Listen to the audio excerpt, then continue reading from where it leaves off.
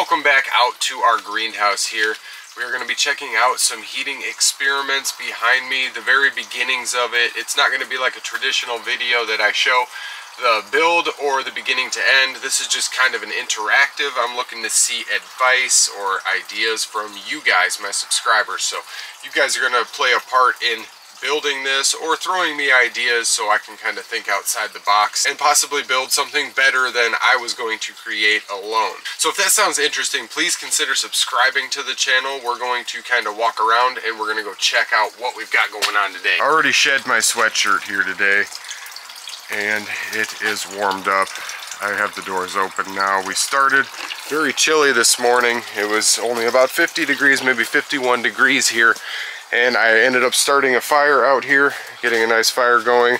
That has basically completely burnt out now, here sitting at like 9:30 in the morning. So very early, it was cold, now it is warm. The sun is heating everything up. So we no longer need to keep the doors closed. The windows are starting to pop because it's 80 degrees in here. So it's so warm in here that we don't have much of a breeze. I can feel it down on the floor here, kind of blowing through, but we don't have much of a breeze this morning. So once I heated this greenhouse up to 80 degrees, the windows started opening. I basically just opened the doors and started working away this morning.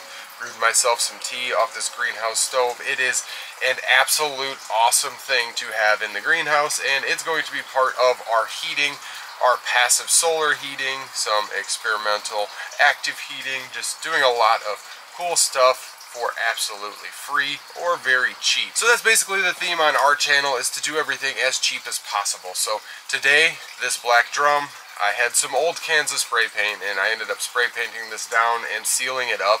There was a little bit of rust, so why not go with a black color to really double down on the factor of trying to heat. So if we don't have any fire burning to heat up the barrel in the sense that I want it to, we may have a sunny day that's going to heat up the barrel. Now this barrel is going to be full of water, like a normal thermal mass.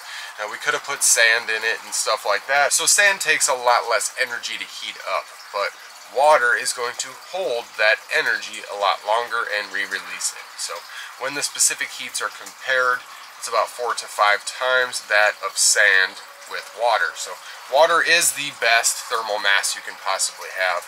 Now, having a pond in here, it's not as big as I would have liked it to be, but that's going to hold some thermal mass. So the moral of today's story is that we're going to be heating up our tank using this water pump we showed in our last video, the unboxing and testing of it. So we've got this 12-volt DC water pump that maybe pushes about 50 watts. It uses or consumes 50 watts per hour. So based off of that, we can piggyback it on some type of fan system that probably uses 12 to 20, so we give a little gap for any spikes. And on cloudy days, we won't have as much energy, so we want to kind of sparingly build our systems to use up that 100 watts, but to not actually use the entire thing. So we just set the camera up onto our tank. Now we've got this pump going right in. I am so glad I was able to pick this tank up. This 55-gallon drum, it had like soybean oil or canola oil or something like that. Something natural where I wasn't going to poison soil or poison water. So I ended up washing it out with some dish soap and stuff, cleaning that up. So now we're able to use this to hold water and to heat water. So with this pump, we will be able to recirculate water back and forth between our stove. And I want to be able to use or incorporate this little heat exchanger back here. I'd like to be able to use this heat exchanger possibly on the top of this drum before it dumps back in. So we're going to pull a little bit of heat to the air and possibly blow it into a tunnel. We have tunnels that go down this whole side of the greenhouse for growing all winter. So this is just kind of a look behind the scenes here of what I'm building and how I'm getting it going and my thoughts behind it before I actually build anything, because I'd like to see some ideas and hear from you guys before I get going. Now I've got this small little radiator system. I had an old coiled up piece of copper, and I took that coiled up piece of copper. I still have some fittings.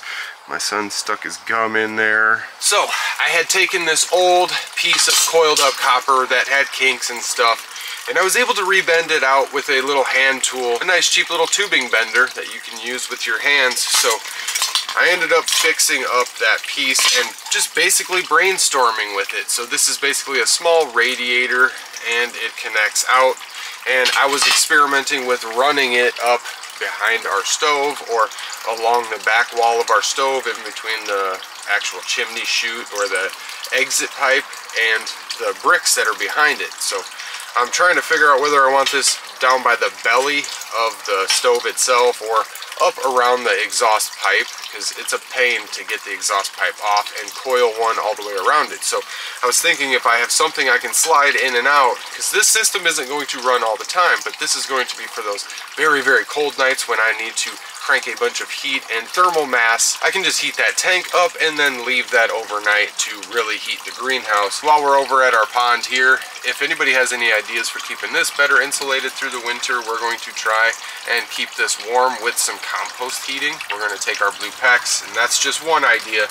We haven't really figured out exactly what we're going to do yet to keep this warm enough. Without using any electricity we plug into the wall, we may use some solar powered heaters. We've got a ton of little experiments that we're going to be doing with heating and solar power. So I'm excited to see what we end up bringing forward to show you guys. I know I want to put some type of cover over this, but we're not there yet, so that will be for a later video. So the whole reason I wanted to share my little brainstorm on my copper tubing, my own DIY little radiator, I've got a bunch of recycled pieces that I might be able to use in place of that and just run lines to and be able to pull heat off a lot easier. And here's where you guys come into this. As subscribers, you can comment or give suggestions, ideas, and I will get right back to you. We have an absolute ton of comments to go through from this summer and while we were on vacation and stuff. So don't feel bad if we haven't got back to your comment yet. I promise we will.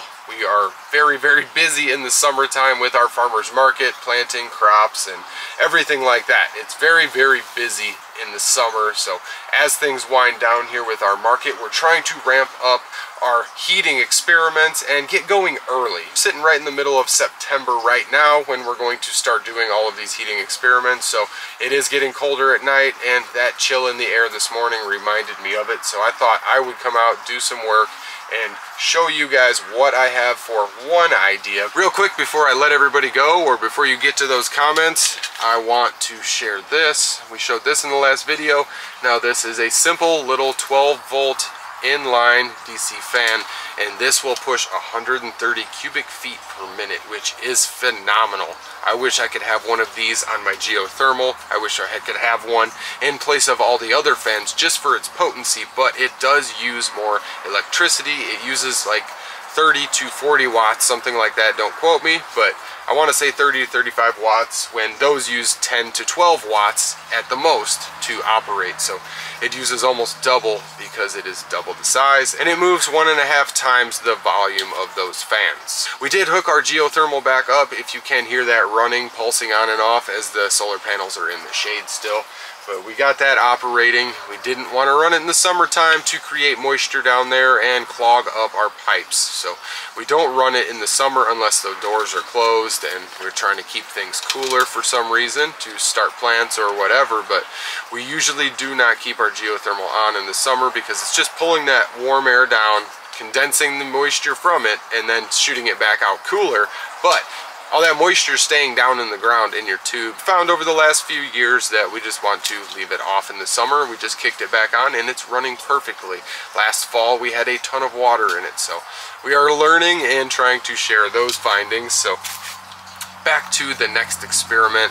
If you guys want to comment any ideas on this. So I've just got some 8-foot dryer ducting aluminum fireproof, but that thing's not going to be anywhere near the fire. It's just going to be pulling heat. So you're going to be connecting these two together up underneath the bench to also pull heat. I'm going to create some type of heat wall that I can pull the heat through, whether it's bricks or whether it's a piece of metal or something. So if you got any ideas on that, because this might run right into a tunnel also, so we can have tons of heating sources along with our compost heating, which we're going to be getting going on here very soon also. So if anybody's got any ideas, drop those in the comments. Like I said, this was kind of a behind the scenes look. I'm just working today and just doing a few things, experimenting, and getting some measurements so I can get some copper and figure out how I want to actually run this and operate this little system. So any questions, comments, ideas, or concerns, definitely drop those in the comments below, and I appreciate everybody watching this video. And I'd like to give a huge thank you and shout out to my subscribers, and I will see you guys next time.